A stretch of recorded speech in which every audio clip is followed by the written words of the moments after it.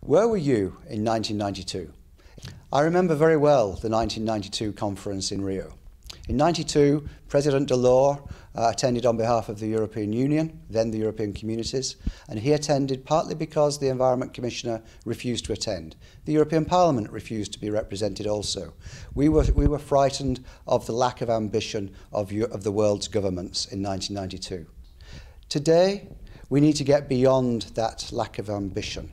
Hopefully, in 2012, we recognise how very much more critical it is now that we act on the sustainable development, that we put right the interconnections between environment, population growth, climate, farming and waste. Burson-Marsteller has developed this website as a small contribution to the 2012 Rio project.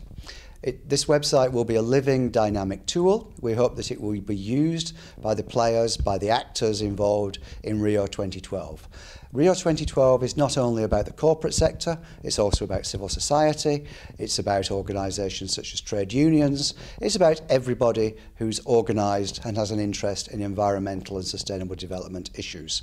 This website is your tool, it's your platform to share ideas, to share views concerning sustainable development in the run-up to 2012 in Rio.